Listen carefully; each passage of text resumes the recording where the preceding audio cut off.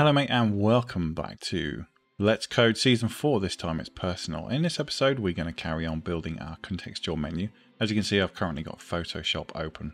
Before I get started, a huge thank you to everyone for subscribing and hitting that notification icon, that always helps me out. And of course an even bigger thank you to my members and patrons. Your names will be running across the bottom of the screen at the end of the video.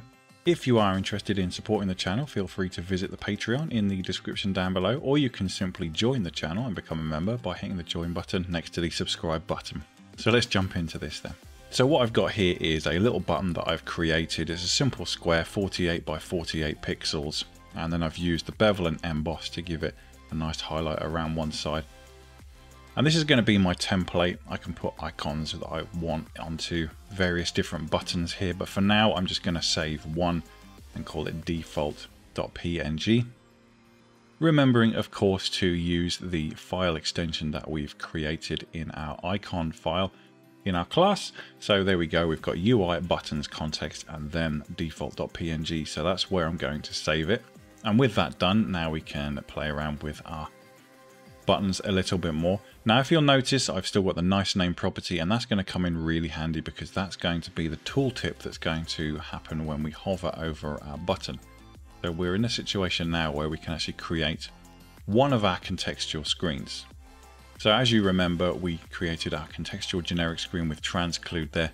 So what we need to do now is create a new screen, and what I'm going to do is actually put a new folder in our screens, and I'm just going to call it contextual. If I can remember how to spell contextual. Create a new folder, and then inside there we're going to create a new file, and this one's just going to be called contextual, and we're going to call this one, we'll call this one default for now, and we can apply a different name to it later. So screen context underscore default, like so. And now what we're going to do is we're going to use, and remember that we've got this name here, so we'll just copy that and we're going to paste it in here. Use contextual generic. Now we're going to say a VP grid, I think, and we're going to start defining the properties of the grid. Now in our VP grid we can put various properties in there. For now I'm just going to say that it's going to have 4 columns across. Spacing, I'm going to have that set to about 10, and we can adjust that again later dependent on our needs. Draggable, it's going to be false because we don't want it to be moved, so we're going to say draggable false. Mouse wheel, it's going to be false as well. We don't want scroll bars, so we're going to say that's false as well. For Q in UI buttons, I'm actually putting pseudocode in there for a sec because I need to come back and look at our classes and find out what that variable is actually called. It's UI buttons. There, like that, and then we can just paste that over there. Now we're going to create an image button, and inside that image button we're going to give it an idle and a hovered or hover value. We're also going to say, we don't need to say focus mask is true because it's a square button, so there is no empty space within it. We need to give it a tooltip value, so we're going to say hovered action. Sorry, I need to add TT, so we need to say TT.action. Oh my goodness me. Right, let's try that again. TT.action. And we're just going to add that in there. And then we're going to say q.nicename, so that it's just going to hover over it and it's going to tell us what our nice name is. So we also need to set this to q icon.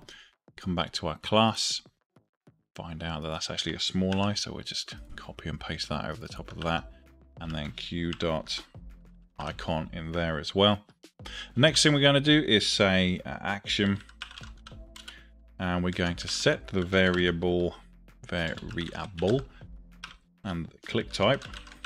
Some of you may remember that variable from a previous version of this of Let's Code, and we're going to set that to be UI button, like so, and then we're going to return the value of q dot, and let's just have a look and see what properties we've got that we can play with. And we've got types, nice name, name, stat. So I think we're just going to return the name. That'll probably be the easiest thing to do. Although, interesting. I think what we're going to actually do is add another. We're going to have a function there like that. And the reason I want to do that is because name is also what we get our file name from, and until we create individual icons, we need to call that default. So we don't want it to call the default every single time. So we can go with that for now. So that's going to say q.func. So what's going to happen is it's going to display an image using the icon that we've defined, and it's going to display the tooltip, and then it's also going to return. It's going to tell the click type to be UI button, and then it's going to return whatever value we put in func. At the moment, that's probably not going to make a huge amount of sense to you, and that's because we need to create a tooltip screen first. So let's go into our screens. We're going to create a new file. We'll call this tooltips.rpy, and we're going to call it screen, tooltip screen. There we go. And we're going to say if tt.value is not the same as nothing, then we're going to create a frame. We're going to give it an x align of 0.5. We're going to give it a y pos of about 85. And in that, we're going to have a VBox. And inside that VBox, we're going to put text. And then inside the text, we're going to put tt.value like that. And we can play around with changing those values later on. But for now, that's our tooltip screen completed. So we can copy that, go into our main UI again, and we're going to say if tt is not the same as nothing. In fact, no, we don't need to do that at all. We've already got that in the screen. So we're just going to say use tooltip screen, save. Now the next thing we need to do is to create our tooltip. So we need to come into our defaults and define. So we're going to go default tt equals tooltip and give that an empty value like so. Cool. So everything's in place for our tooltip. We should have a fairly working screen. I would advise you at this point, before we go any further into the crazy amounts of code that we've written, to go through, check for typos, and check that all of our values match our variables. You're also going to need to create a default background image, just like in our classes file. If you remember, when we had bg image check, we ran it, we checked this folder for our file name, and if the file name didn't exist, then it would return backgrounds/default_bg.jpg. You need to create this because currently we don't have any locations, and therefore we don't have any backgrounds for those locations. So create a default image file. I've already done one. As you can see, our frames appeared nicely here. Currently nothing in it because we haven't created a list of buttons, and our default background image is looking like that. So what you want to do, go ahead and do those things, and then jump back in and pick up where we left off.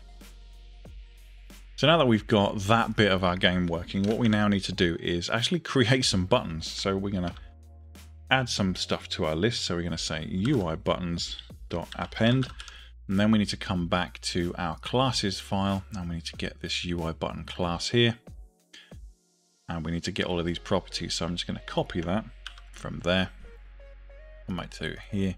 Oh no, come back to here, and in there we're going to add UI button as our class, open some more brackets, and what I'm going to do, same as I did before, put a hash in there, and then there we go. Now we know what our values are going to be. I'm going to double check the value of that name, the class name, because I want to make sure that I get that absolutely right. So now we've got name. Name is going to be default, and that is because that is the name of the button that we created before. So we'll leave that as default for now. Next thing we need to give it is a nice name. So in this case, we're going to call it button, just for the sake of that. And then we need to give it types. So we can just create an empty list for that for now. And multiply, we'll just put 1. Stat, We'll just put an empty string for now. And then function. So in this case, let's just in fact give this a name. So we're going to call this talk. This button's going to be the talk button. And the function is going to be talk. Now we need to copy and paste this line. Sorry, we need to insert a return. And let's just create 6 buttons for now. So we've got talk. We'll say flirt. We'll say play. Then we'll say fight, just for funsies. And we'll say, what else can we have there? What other actions can we have? We'll put eat, obviously not eating a person, but taking them to dinner. And then we've got work out there as well. So now we need to change the values here. So this one's going to be flirt. This one's going to be play. This one's going to be fight. This one's going to be eat. And this one is going to be workout. Cool. So now we've got 1, 2, 3, 4, 5, 6 buttons. Let's see if they appear in our UI. And what we'll find is the answer is a big fat no. And that's because there are some other adjustments that we need to make in order for this to work. First thing we need to do is actually address the correct thing. So you've got format name here. We actually need to put self.name into there, and we'll make sure that we've got the spellings here correct, which we appear to have. Yep, UI buttons contextual, and then our name.png, so that's fine. Also, what I'm going to do here is I'm actually going to change this icon property a little bit more, and I'm going to say if Ren'Py.loadable output text like that, then return output text, and then otherwise we're just going to return the value of the default button, which coincidentally is the button that we're looking for. So we're just going to copy all of this, paste it in there, get rid of that extra one, and we'll just change this to default.png.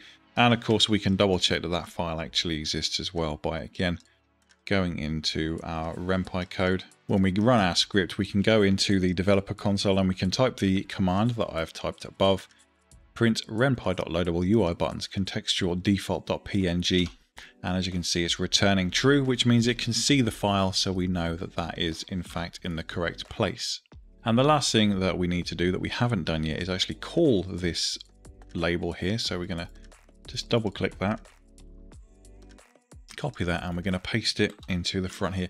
As you'll notice, I have actually created a little mini game loop. So all I've done is I've set the playing variable to true. We've created a variable called play, set it's true, and then we're saying while playing, and then we're saying UI return equals Ren'Py.call_screen main UI. So all we're doing is we're telling Ren'Py to display the main UI screen on our screen. So if you want to go ahead and copy that bit of code, I'd highly recommend that you do that. So now when we run our code, we can see that some things have changed. Our buttons are now all appearing, and when we hover over them, we get a rather weirdly large tooltip there. So we can go into our code and we can change that so that it doesn't look quite so mental. So let's do that now. We can come into our code here, and we're going to go into our tooltip screen. And as you can see, we've got a frame, we've got all of these things, but we haven't actually, in fact, we don't really need the VBox, so we'll do that. And then we can say, save that. Let's reload this and see if that makes any difference. There you go, much better, much less bonkers. So we've got these weird annoying bars on the side there. We'll get rid of those in a moment, but as you can see, the buttons are there, and when we hover over them, we are golden. Our tooltips are working and our UI is there. You'll notice that the box for the UI is actually pretty massive as well, so the chances are we're probably going to reduce the size of those as well. So firstly, to remove those annoying scroll bars, let's just delete the whole line saying scroll bars, save our code, and then it won't reference them at all. And then when we come back in, you can see absolutely fine that's removed those, so that's cool. So as I said, remember that this is currently displaying the default button. If we were to change the name of the buttons, it would still display those, because there are no existing alternatives. So in fact, let's do that to demonstrate this point. So we're going to come back to our defaults and defines.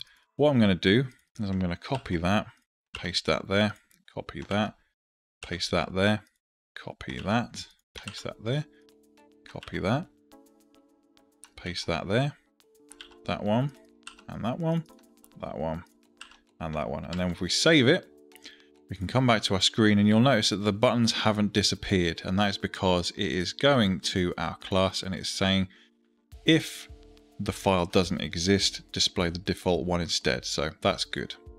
So that's working just fine. Next thing we really ought to do is in our script file, we need to check whether or not the click type is in fact UI button. Now we can say if click type equals UI button, then we're going to do something. And let's just go back to our context default, check that we are in fact returning the correct value, checking for it. And that seems to be working just fine. So now what we need to do is we need to actually create some kind of label. So what we can do is go to, let's just create a label text equals. We're going to put curly braces underscore curly braces. And that's going to work. I think, yeah. That's cool for now anyway. And then we're going to say dot format. And we're going to invoke the variables selected, because if you remember, that's going to be a person's name. And then we're going to say UI return. It's going to be the second value there. If Ren'Py dot has underscore label, label text, then call expression label text. If not, then it's not going to do anything. That's cool. Happy days. So at the moment, selected is null and void because there are no characters for us to select. But further down the line, we can create different procedures or different labels for when you select or when you try to do something with each different person. Is that when we hover over our buttons, we still get our tooltips. When we click on them, nothing happens because we don't currently have any labels. So that about brings us to the end of this episode, guys. I hope you found that useful. Let me know what you think in the comments below. We'll be doing some more experimenting with UI stuff in the next episode. But until then, you take damn good care of yourselves, alright? Bye-bye.